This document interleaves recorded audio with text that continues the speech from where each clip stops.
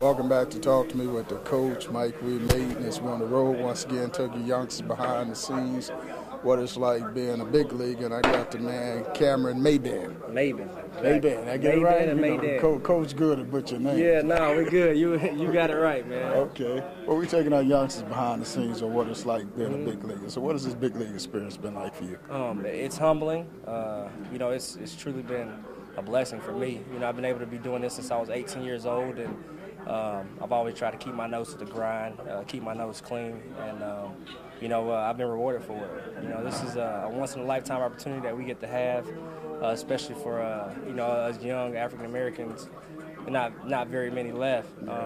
So just trying to inspire the youth to stick with it, to get involved in the game. It teaches a lot of character. And it grows your character as well. So it's just been a blessing to be able to have the journey that I've had, and hopefully, looking forward to extend it, as long as I can. I used to coach college baseball, and I scouted for 5 major league teams. I always tell my guys that scouts look for the 5 tools.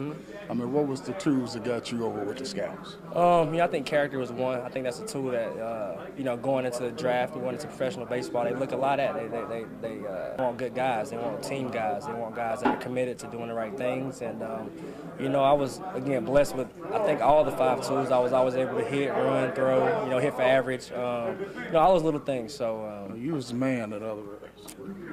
Look, I like to say I was blessed. You was a man, lot of talent, you know what I mean?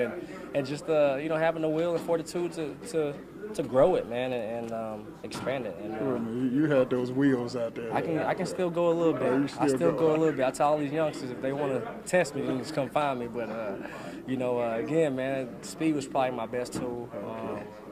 But again, I think the passion, man, you know it. You can't teach it.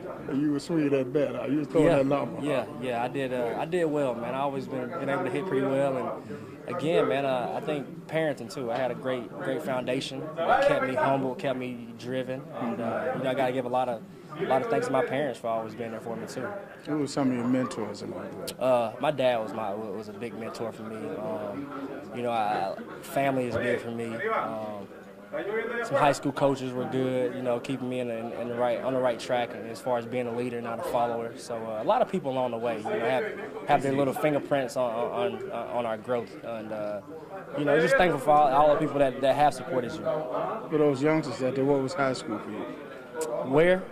In Asheville, North Carolina. So I was born in North Carolina. The beautiful mountains, man. I'm biased, mountain boy. But it was fun, man. I had a great high school career, and I definitely got a lot of memories. Was you the man in high school? I just want to know, was you the man? I was all right, man. I hit 667 my senior year. Well, you was the man. I was all right. I call you a country boy. I'm a country boy. Okay. I'm a bumping. I'm a city boy, so I call you the country boy. I'm a bumping. Coach on the road, take your youngsters behind the scenes with the man, Maybin. All right. I appreciate it. Yeah, anytime.